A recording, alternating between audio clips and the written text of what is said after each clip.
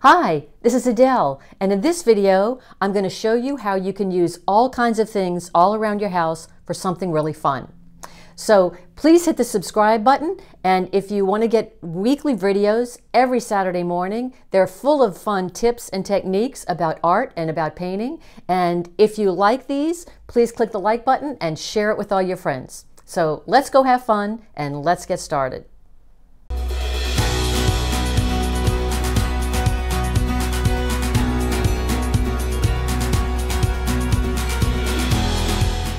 Let's get started mark making. Now, just to let you know, there are so many things around your house that you can use to make marks. And I'm going to show you, I went through the kitchen, I went through some drawers and just pulled out maybe 10 things, random things. And I'm doing it on watercolor paper, and I'm also doing it on deli paper in case I want to keep, and then I'm going to keep them and I can use them as collage later. But I also want to just see how they work on each piece. This is just a recycle of some yogurt. Ooh, and I love this. So this is fun. This is just a yogurt. So that's what it looks like on that. Let's see what it looks like on the deli paper.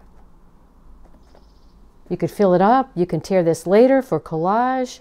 But just to mark making, I love circles, I love patterns, and I do a lot of collage. So those are great. Let's put that aside and this aside, and let's go on to the next thing. So the next one is going to be, this is an empty olive jar. Oh wait, let me see.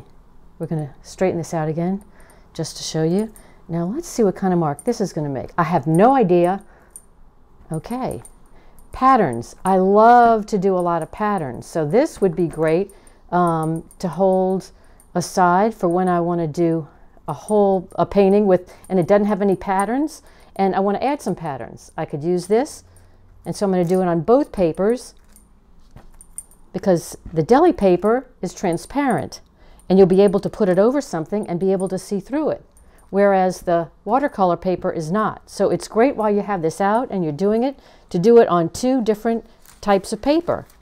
So let's put that aside. And let's see what's next. Oh, one of my favorite things is Q-tips. Q-tips. I do random dots. And I can do, I don't like dots that are perfectly ordered. Sometimes I want those. So you can do those in any order. You could do that on part of it, and then the other, you could just do random ones. And the other thing I like to do is take a few, maybe 3, and group them together, and then make that kind of mark. That's a wonderful one. And you can make it, I like it when they're sparse and then when they're really thick. So you want a variety.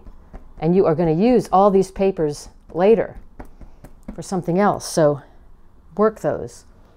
The other thing, let's go to something I have no idea. This is a carrot.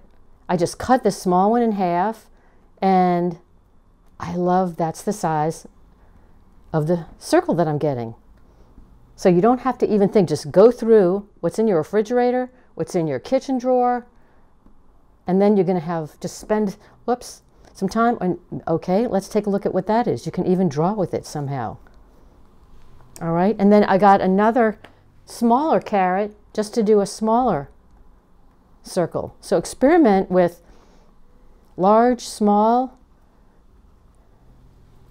all kinds of things. All right, what's the next one? Speaking of circles, let me do this. So we have a wonderful piece there. This is a bamboo skewer. I use this all the time. Now it is a different kind of mark. It's a smaller circle, but I still really like this a lot.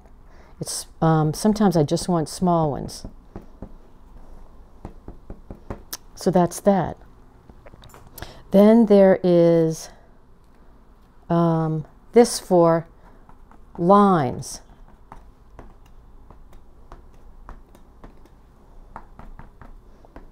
Repeated lines, or you could do it for straight lines, for drawing, long lines, thick lines, and I'm pulling a little bit of the paint here so it's a little bit thicker. This is a palette, a plastic palette that I use all the time. You could do that. Just play with these, because later you're going to, if you do collage, which I use a lot, you'll have them in your stash and they'll be ready to pull out anytime you want. So let's see, these still more circles. I want to show you something that's not a circle, and this is one of my favorite, which is a surprise. No one would ever think of this, but I paint with this all the time, saran wrap, and I lightly put it on and pick it up, and then it will give some kind of random mark. Look how fabulous that is. You can't plan that. So let's put that aside, and I'm going to do it again just to show you on a plain piece of paper. Now you could push it hard and get more solid. You can push this down and pull it up. You could fill it and make a background.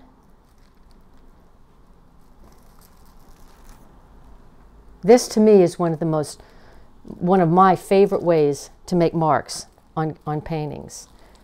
I never know, they're always surprises, but I love that. So anyway, please experiment and try different things and let me know what works for you and what marks you love to make. So thanks for joining me, and I'll see you in the next video.